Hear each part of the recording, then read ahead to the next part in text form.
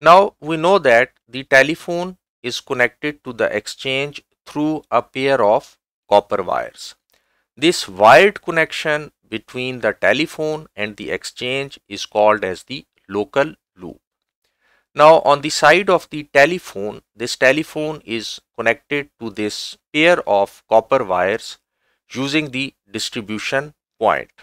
This distribution point is also called as the junction box, and this is the diagram of the distribution point or the junction box.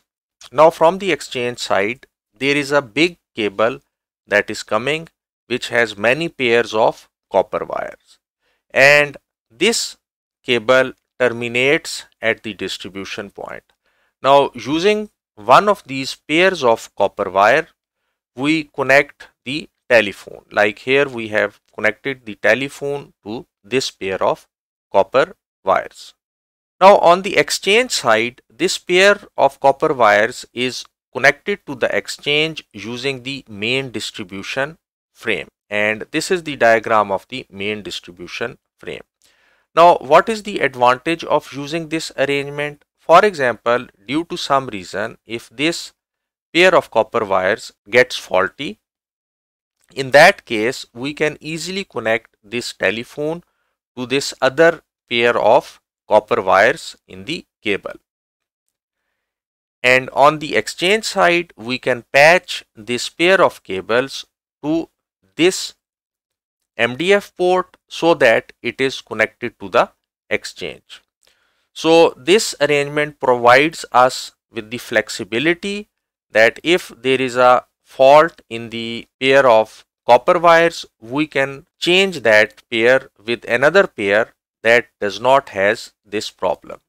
Now in order to understand the signaling between the telephone and the exchange, we need to understand the states of the telephone.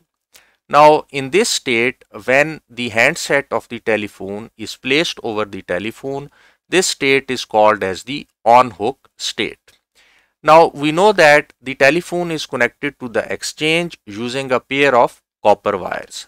Now one of the wires in this pair is the ring wire and the other wire is the tip wire. The ring wire is connected to the -48 volt DC power supply in the exchange, while the tip wire is grounded on the exchange side.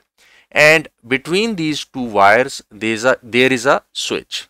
Now when the telephone is in the on hook state, this switch is open. Now when the user lifts the handset of the telephone, in that case this switch is closed, and now this telephone is said to be in the off hook state, and the user starts getting the dial tone, and the exchange detects using this detector that now user has lifted the handset of the telephone and now the telephone is in the off hook state. After that, the user dials the number, and this dial number is again detected using this detector, and then the exchange connects this telephone to the dialed or the called telephone or the called party.